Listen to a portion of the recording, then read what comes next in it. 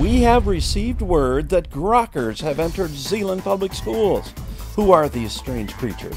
Could they be soldiers in the war against paper zombies? This is incredible. We've learned that Grokkers are these hard-working 10th graders at Zeeland East. They used a new research engine called instaGrok on a writing project. Because it challenges the kids to go beyond just doing quick searches, but actually engage in critical thinking about what they're discovering. Because instaGrok's very different than Google in that it's meant to be interactive. It's meant to be used for academic purposes.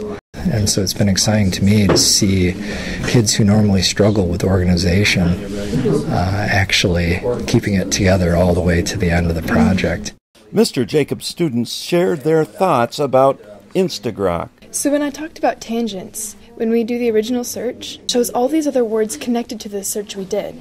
So we can click on, say, disorder, and it'll bring up research along the things that relate to psychology, which is the search I did. You can tailor it to your needs, where you want to have scientific articles where things are actually proven when there's actual facts on it. Most of the things that I didn't really like about it, you can send feedback to the people who run it, and then they'll send you feedback back saying, check it now, is it fixed yet? I think of, I need to search something, it gives you a lot more options than what you're originally thinking about.